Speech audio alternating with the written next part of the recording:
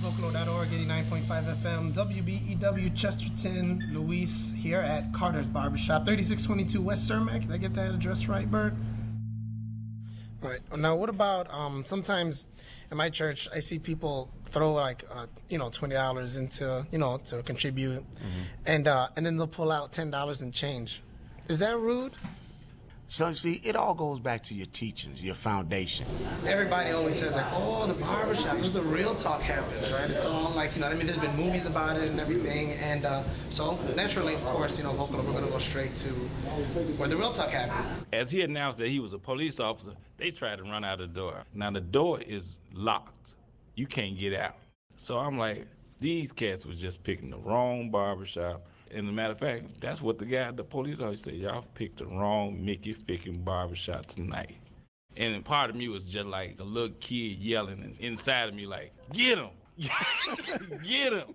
And I was so glad that we had that kind of force behind us as opposed to being the victims of this situation. We was like, oh, you know what? Go police. Yeah, right. I'm yelling, go police. And I'm like, wow, look at the tables turn on this one. There's conversations already happening, so you have to keep your ear open and kind of jump in on them. And maybe we'll have a guest, somebody scheduled to come in. But once that person's off the chair, if somebody's yelling across the barbershop, I'm trying to pull that person in and the person that we're yelling at in to sort of continue that conversation. You swap stories, you get advice. It can be therapeutic.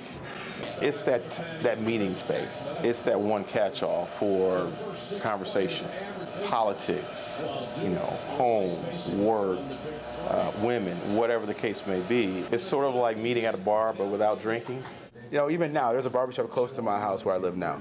And I went there, I had to go there for an emergency because of my rehearsal. And it pained me for my wedding. It pained me to go. The experience didn't feel right. It wasn't what I was used to. Yeah. Oh wait, okay, I gotta get the reaction. I told you about this. I told you about this. Remember I told you? Oh, see now.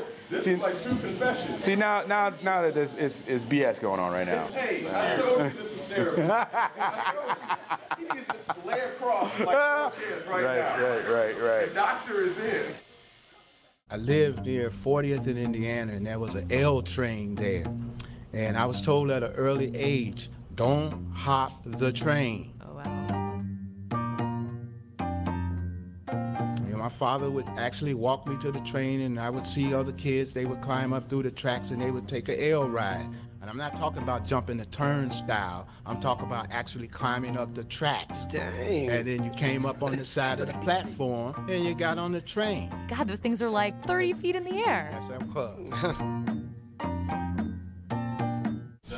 What have you seen as a change since you've been in this community over the last 20 years? The word I like to use is an erosion. Now, there's been some good things in the community, but the core of the community, the family of the community, has been eroded. A family, fathers, men. Yeah. If I had to put my finger on it, I would say it would be fathers. With a radio station in the barbershop, you start to get inside that community. You get to know what's really going on.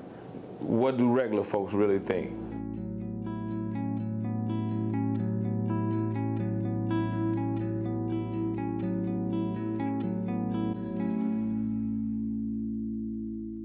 Now, okay, how about this? All right, so you're students, you're a young woman, and you're networking, and you meet a gentleman.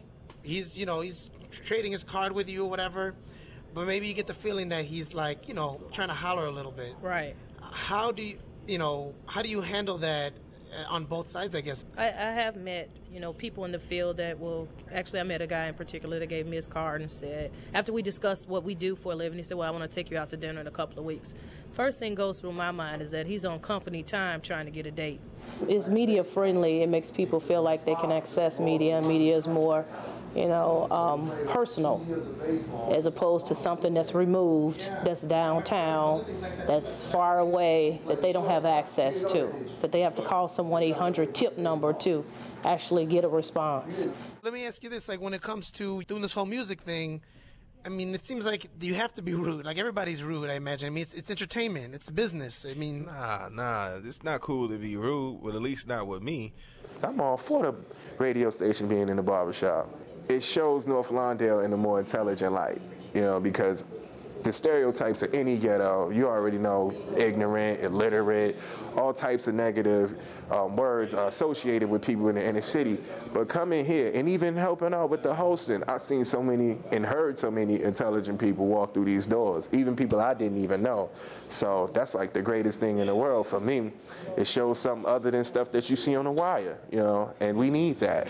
We really need that. Now you can turn on a Vocalo radio station and find out how a portion of North Lawndale really feels.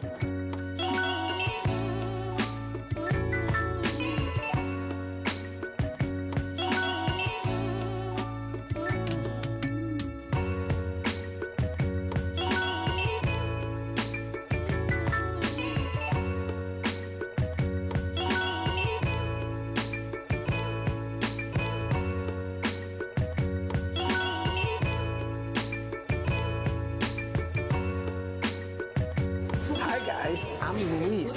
I'm a radio host on the radio. Yeah, that's still around. My name is Dominique. Dang, I didn't give my government name, but it's cool. Turn it back. He's foaming at the mouth. Mad dog. Shoot him.